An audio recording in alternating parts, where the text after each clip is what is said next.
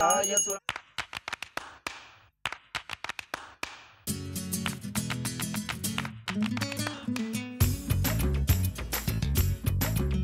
Meet to We trip was so easy, so comfortable, every need was catered for. We've had first-class service everywhere we've been. It's been stress-free. How much more could you want than that? It was amazing.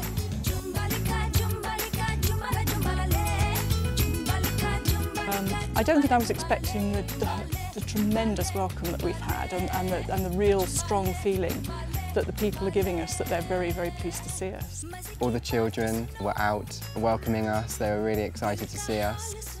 Wow, well, what an opportunity to build a school. To actually be there as part of the team and to have a tactile involvement in the development of the new buildings is great. It's sort of a good team spirit we've got going, and I think everyone's enjoying getting stuck in and seeing progress.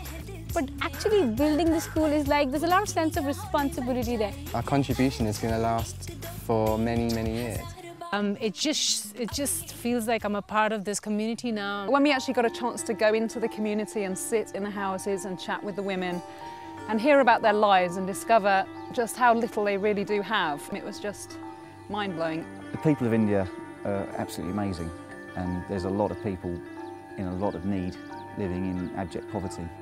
They do a huge amount of tremendously hard manual labour during the day, so a combination of poor nutrition and poor health care I think really just makes their lives even more difficult.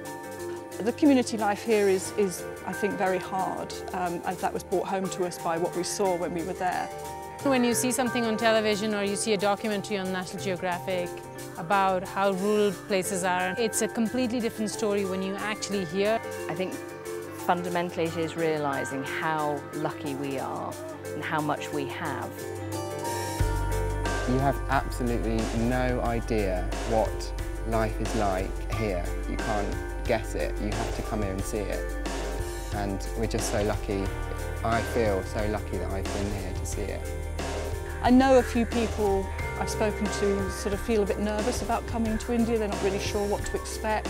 It just is great. Come, you know, don't worry about it. It'll be well worth it.